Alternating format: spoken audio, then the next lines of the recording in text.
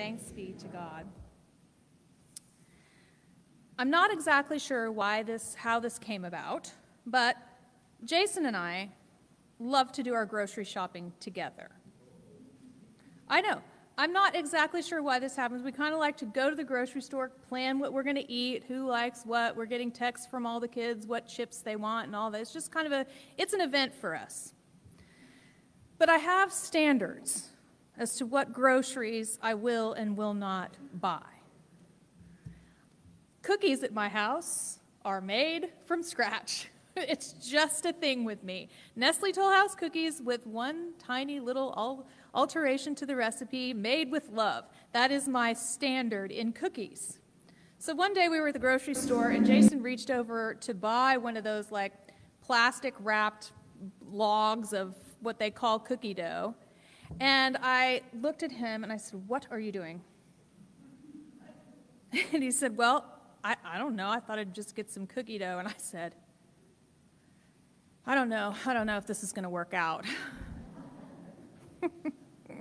Because everyone knows that homemade is best. Homemade is best. So this line, this thing that Jesus says to his disciples who are questioning him about God in God's triune fullness, making a home, means homemade to me. It's just stuck with me all week. This morning's sermon is called Homemade, and it's the first, and I guess what you could call a series of sermons. I get to do 2 in a row. Because our passages this week and next week have in common a theme around homes and households. This week, homemade, and next week, household. Today's scriptures have in common this home, house theme, and especially where hospitality is. Our call to worship comes to us from the New Jerusalem, God's home. We see Lydia practicing this radical hospitality immediately after becoming a believer. And then Jesus in the gospel tells us, "I'm moving in." The Gospels and the readings and the scriptures today have this make yourself at home or mi casa, su casa kind of ethos, and I love it.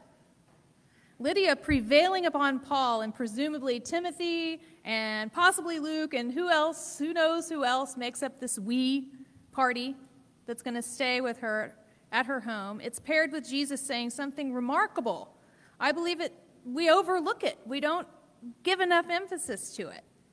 And we will come to them and make our home with them.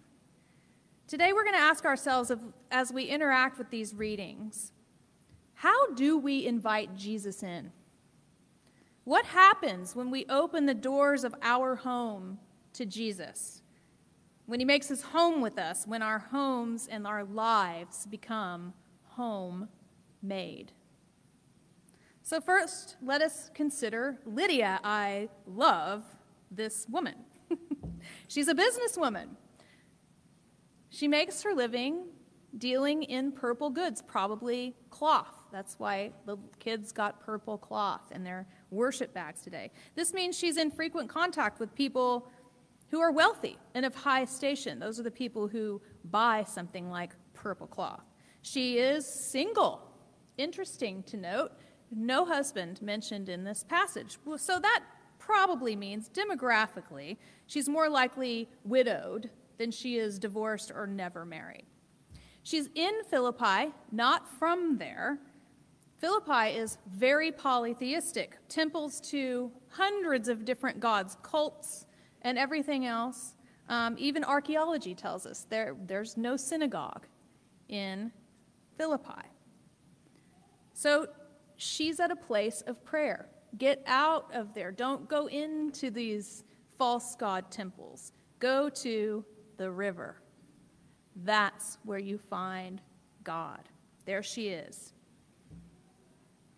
She becomes a convert. She hears the good news. Luke is careful to tell us four things we're going to consider today about this Lydia interaction. First, that the Lord opened her heart. The Lord opened her heart. Second, she was an eager listener, eager to listen to what Paul had to say about Jesus being the Messiah. Third, she was baptized, but not alone. Baptized with her entire household. And four, her response to her newfound faith was to open her home. To open her home and to support the new church financially. So let's look at each one of these things. Firstly, the scripture tells us the Lord opened her heart. Well, this is exactly what Mitch preached last week, right? It's God that makes a person's heart able to receive the truth of the gospel. It's not the work of the person proclaiming the good news. It's the work of the Spirit in that holy ground between Paul's mouth and Lydia's ears. It hasn't changed. God opens hearts. An open heart is by definition hospitable. An hospitable heart to the gospel of Jesus Christ. I think this is what we all desire for ourselves and for others. I hope it is. But try as we may, we are powerless to open hearts on our own. We need God. We need God to do what God does. God acts on behalf of us, though, when we pray. That is the power that we do have. We know this to be true. We have to pray. We have to pray for God to give us and everyone else, please, Jesus, everyone else, hospitable, open hearts, able to receive the good news of Jesus Christ. The second thing, to listen eagerly to what was said by Paul. Open heart, eager listening. I love this idea of eager listening. When was the last time you were eager to hear good news, or any kind of news, but even good news, that would radically change the way you live your life? When was the last time you were eager to hear news that would change who you are and how you interact with the world? We desire, at least I hope and pray we desire, open hearts and open ears to the good news that Jesus Christ is alive and changing everything and everyone. But are our ears as open as our hearts are? If the Spirit is given free rein in us, if we're willing to change, willing to give up control over our lives and our resources, ouch, then yes. But if we stop somewhere short, if our ears only hear what we want to hear about Jesus and the way of Jesus, then we have some more praying to do. We've got to pray not only for open hearts, but also for open ears, hospitable and eager to hear the good news. Thirdly, she and her household were baptized. I love this. Open hearts and eager ears result in public transformation. Everyone notices. When you get dunked in a river, it's a public transformation. And this is not the first time we're going to hear of an entire household being baptized because of the newfound faith of one of the members in the household. Lydia chooses to be baptized and uses this influence that she has over the members of her household to turn her baptism into a contagious event. Contagious. She's a super spreader. Faith is something that families pass along to one another. When one person in a household gets infected with this Jesus bug, so does everybody else. This is good news. They just can't help it. Hallelujah, right? Contagious faith. Number 4, she urged us, saying, if you've judged me to be faithful to the Lord, come and stay at my home. She prevailed upon us. I love this. She's got influence. She's got power. She's got a voice. and she is heard. So many times we think that women in biblical times couldn't exercise any influence or power. They did, and they could. And she did. To the point of insistence. The presence of Jesus in our hearts prompts us to invite others in and to dedicate everything we have and everything we are to inviting more people in. Hearts hospitable to the gospel, ears eager to hear the good news that will change everything, public transformation, contagious faith, inviting others in. This is the legacy of Lydia. And thanks be to God for that. Our gospel reading this morning from John follows some similar tracks. The opening verse of our passage today begins with an answer to a question. The reading didn't begin with the question, which I think is a little odd, so I'm going to give it to you now. The question is, Lord, how is it that you will reveal yourself to us and not to the world? Jesus answered him, those who love me will keep my word, and my Father will love them, and we will come to them and make our home with them. How lovely! Jesus reveals himself to those who love him. And the way he knows we love him is by our keeping of his word, which of course is not his, but his Father's who sent him. So, hearts that are hospitable to God's word, which is not only the writings, like, yes, the word of the Lord is the law and the prophets, the actual words, the scriptures. Yes, that. But also the word, capital W, of God in the flesh, Jesus himself.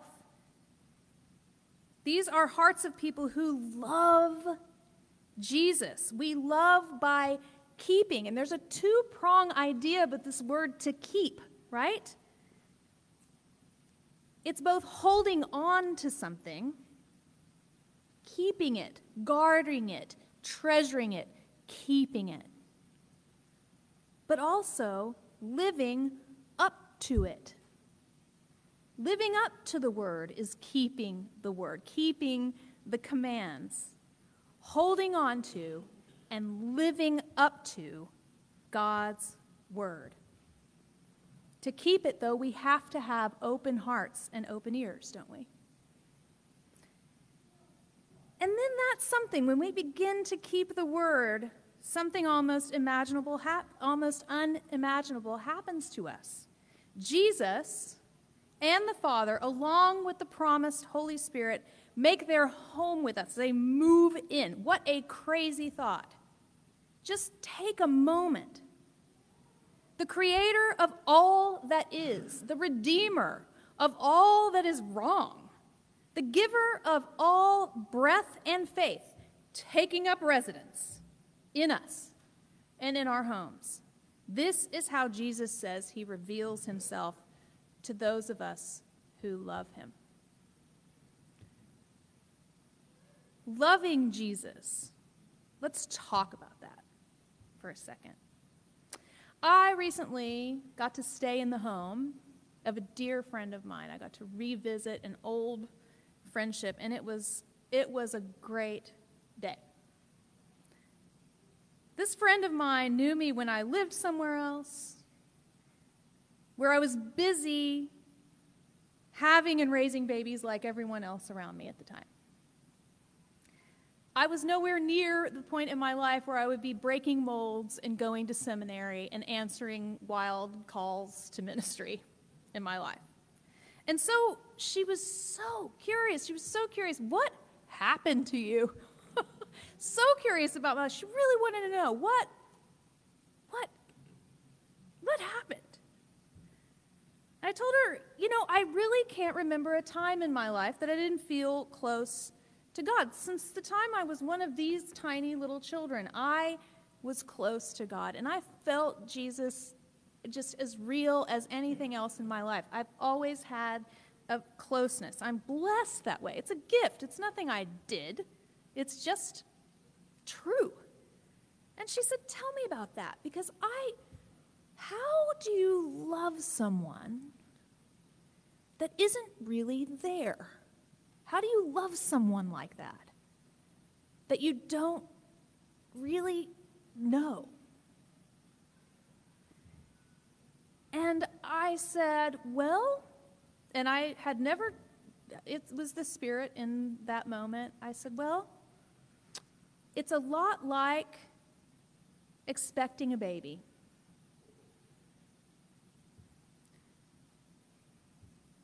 There's this person that you love so fiercely, you haven't seen, but is indwelling you. And you love that person so much, and suddenly then they arrive in your home. They move in. I remember so intently, and I told her this. I said, I remember like it was yesterday, a conversation that I had with my second-born when he was a newborn. I held his little head right here, and his feet just kind of curled up this way because he was just tiny. And I remember holding him like this and saying, hi, who are you? And what do you like? I would have this conversation with him. Because here he was, this person that I loved so fiercely, I would gladly die to protect him. But I hardly knew him. This love that we have for Jesus is a lot like that. It's a lot like loving our newborn children. They live in us. They are a part of us. They are, at the same time, strangely, a little bit unknown to us until they move into our homes and turn our worlds upside down and rearrange our priorities drastically. Yes? They give us someone not only to live for, but someone we would gladly die for. And the longer they live with us, the better we come to know them and begin to recognize them for exactly who they are. Let the church say, come, Lord Jesus, quickly come. Homemade is best. A home made with the triune God is best. Hearts hospitable to the good news of Jesus Christ's resurrection and reign. Ears open to the word both written and embodied. Love for Jesus demonstrated by the keeping of the way. Super spreader, infectious faith. Inviting others in. This is homemade. This is best. Let it be so. Amen.